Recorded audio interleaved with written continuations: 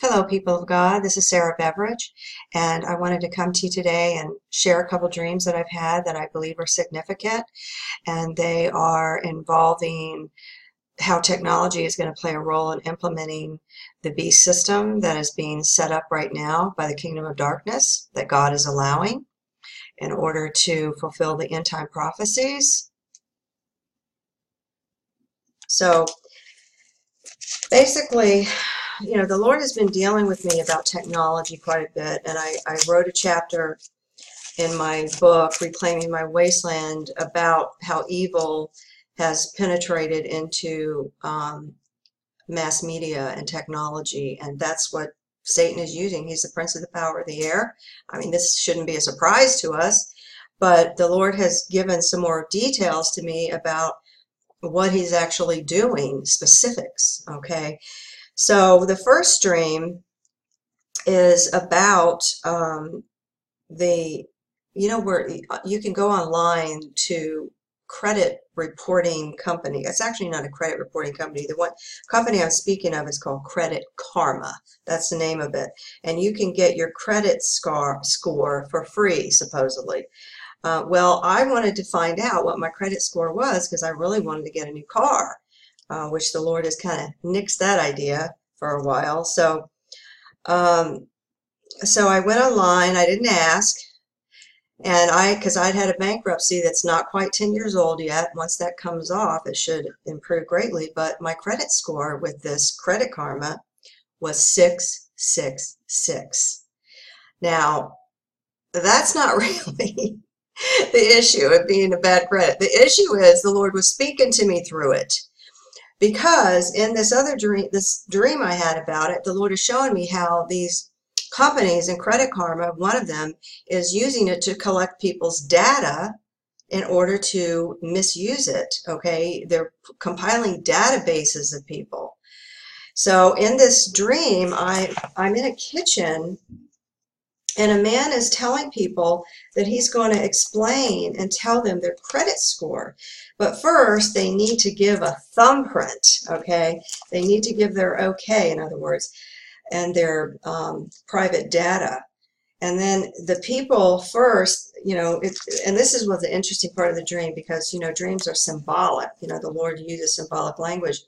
They stick their thumb in butter, which is meant to be smooth, meaning smooth talking, and then in cinnamon, which means, something that smells good. So this is going to be something that is going to sound like a good thing. Well, it sure did sound like a good thing to me to get my credit score for free, which with the credit reporting agencies, they want you to sign up and pay money and all this stuff. And so when doing that, then you had to like press down on a sheet of paper, and then the man would talk about their score. Okay, so that was the dream. And so what the Lord was showing me is that this has something to do with the lead up to the mark of the beast. Butter represents something that is smooth, like a smooth talker. That comes from Psalm 55:21, a deceiver, deceptive. The people will be smooth talked to give up their personal data, okay, the thumbprint. Cinnamon smells good, and it's an alluring fragrance. So I think that that speaks, again, of something that looks like it's a good thing, but it's a trap. So if any of you are on Credit Karma, get off of it right now. I'm serious. You might want to consider it. And if you're not on it, if you're thinking about trying to find out what your credit score is, don't do it through Credit Karma. Okay, God is speaking very clearly to me when I saw that 666 that it's a trap. It's demonic. It's capturing personal data and information, and that is only going to continue and escalate. I mean, look what's going on Facebook, you guys. I don't know if you're following that, but look it up. Okay, then the other dream I had, I titled this dream, Meet Julius. Okay, so I'm just going to read what I wrote in my journal about this. It's kind of the easiest way to explain it. But basically, I had two dream scenes where the Lord was showing me that the development of a new sort of life after Google and Facebook kind of internet is not going to be what people believe. I read an article yesterday. This was back in September 30th is when I made this journal entry, about the development of a new internet that would allow people to own and control their own data. Well, that sounds like a good thing, right? Well, no, it's not, because there's going to be a catch to it.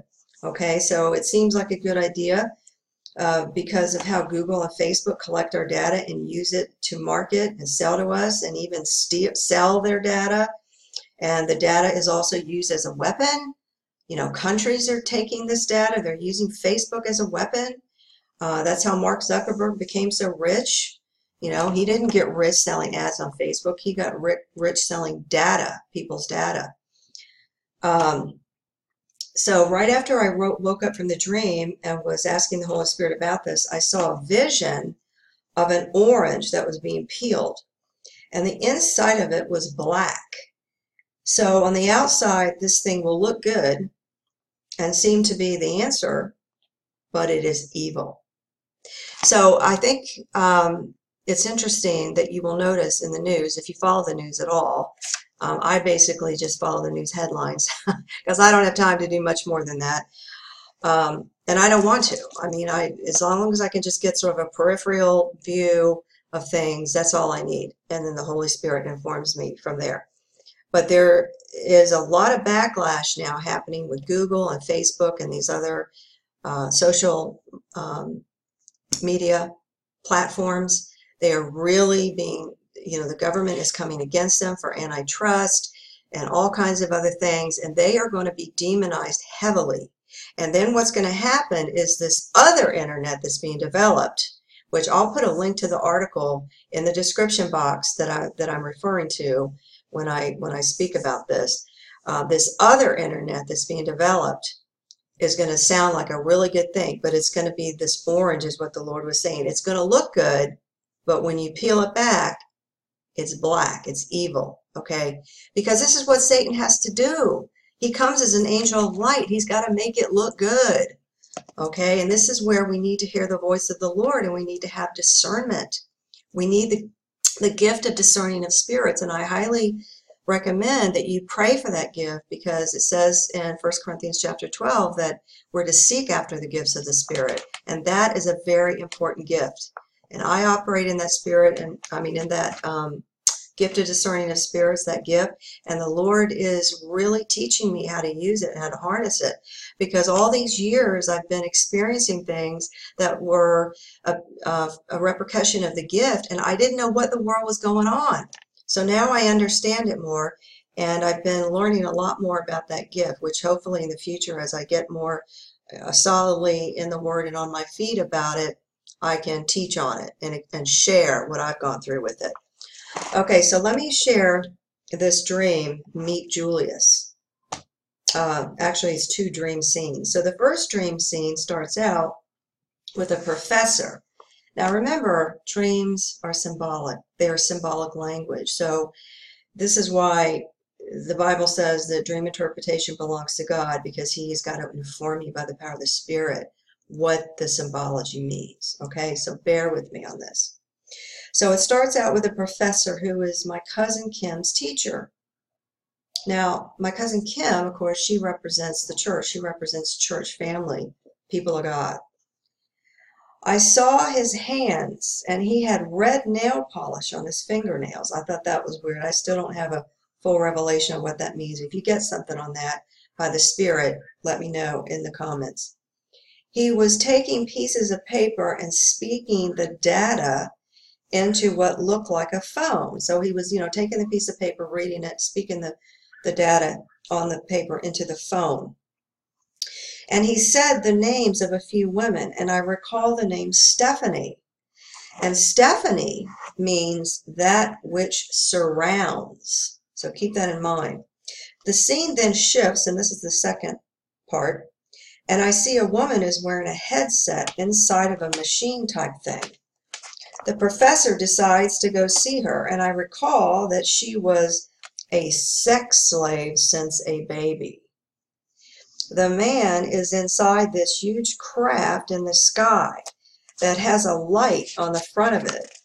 It's as if it knows the man got in and is now moving around to watch and make sure he does not leave.